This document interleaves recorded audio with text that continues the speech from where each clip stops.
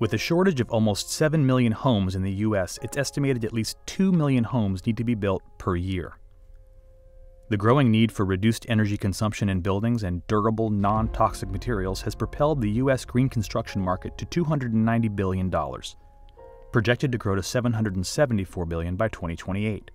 As mandates and demand for net zero and green construction grow, there's a huge opportunity for homes built with plants.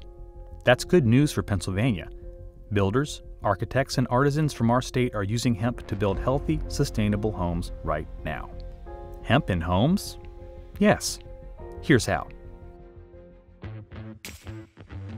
Hempcrete is a centuries-old building material made from 3 ingredients: hemp, quicklime, and water.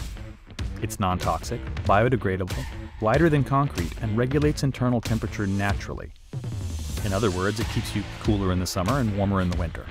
Hempcrete is carbon neutral, and it cleans the air in your home by sucking in and trapping carbon dioxide throughout its life cycle. Oh, and it's fireproof.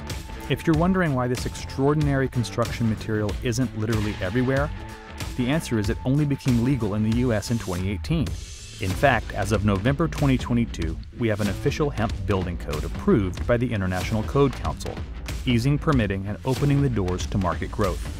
Pennsylvania companies like Americhanvre and Coexist are building hemp homes in America right now. This warehouse full of hemp material is destined for healthy homes in the US.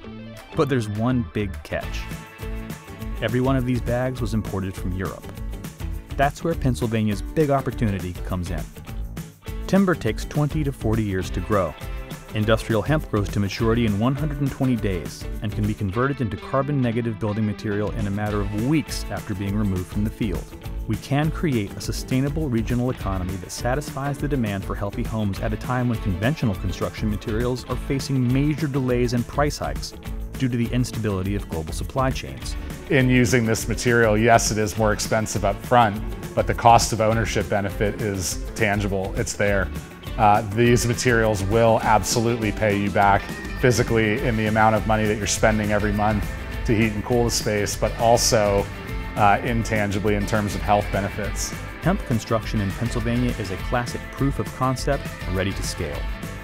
Just add a steady supply of raw materials and commercial processing facilities here in the state, and farmers and entrepreneurs can meet demand for healthy, regenerative communities head on. Let's bring investment into our state now to scale the acreage and commercial processing needed to maximize this opportunity.